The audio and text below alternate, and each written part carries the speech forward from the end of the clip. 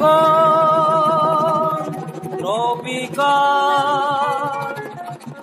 rincón del amor, rincón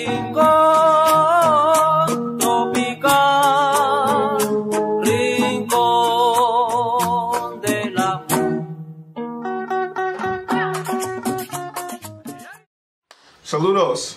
It's Kev Brown, Create Your Life Series, Dominican Republic edition, chilling here in the barrio with my little man, Michel. Dame cinco. Dame cinco. Yes. So today's episode is all about being thankful. And the reason why I had to do this episode about being thankful is because Dominican Republic has definitely reminded me of my roots and has definitely reminded me that happiness is not necessarily in material possessions. It's not material possessions at all. You know, so it's certain things that, you know, depending on where you are, you know, everything that you have is a blessing. But sometimes you may have more than others and you have a lot, so you have a lot to be thankful for. You know, sometimes it's small things like the quality of toothpaste, running and drinking drinkable water, you know, being able to, you know, have walls or even have windows, things like that, man, that we take for granted depending on where you live, you know, really matter and they're valuable.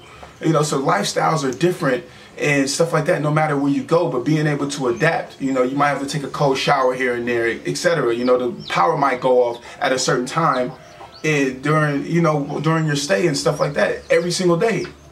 Big deal. You know, you still have a lot to be thankful for when you're allowed to go home and you might not have to experience these different things. So this episode and this experience has just been amazing, man. We've been going all around the city to the different neighborhoods, you know, going from the extremes of Rico, which is rich, all the way down to poor, you know, feeding chickens and just sitting around and having those conversations, being present in the moment.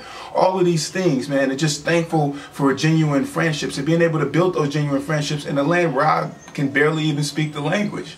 You know, but still being able to have my friend Ashley translate and talk, and it's amazing what you can get done with sign language, you know, and I came up with this new philosophy called universal language, you know, so it's been a phenomenal experience, man, and I just really want to say, you know, that if we can appreciate things when we don't have much, then when we actually get those things that we aspire to have, then we'll know how to treat them and know how to appreciate them even better.